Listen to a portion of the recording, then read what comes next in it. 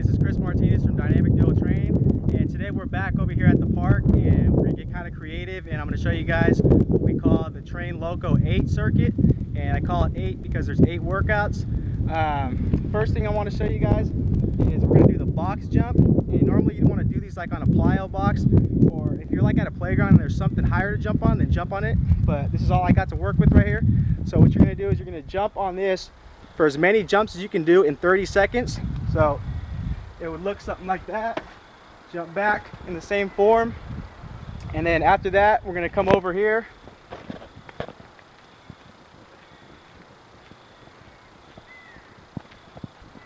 We're going to come over here and what we call is the sled rope pulls, and I'm going to pull those as many times as I can for 30 seconds.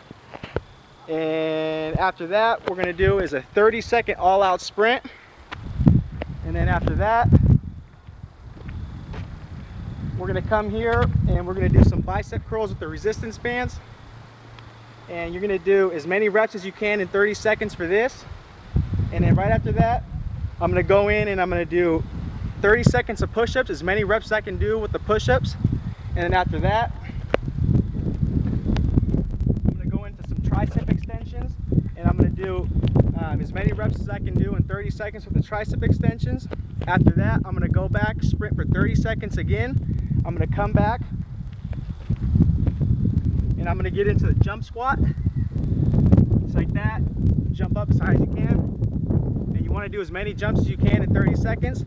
After that, do another 30-second sprint, and then you're done.